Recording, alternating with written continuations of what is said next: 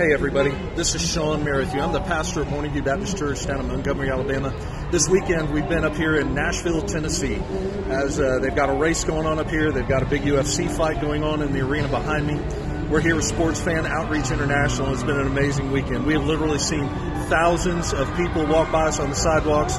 We've been down on Broadway where all the honky-tonk bars are and those things. We're up here by the Country Music Museum, Hall of Fame, right behind me.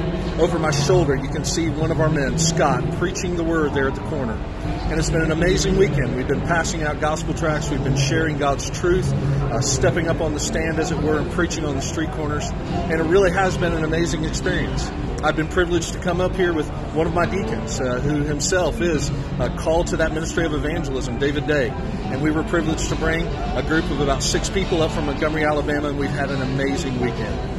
I tell you, if you have a burden on your heart to reach God's people, if you have a burden on your heart to reach those that God has set His heart upon to draw to Himself, this is a great outlet for that.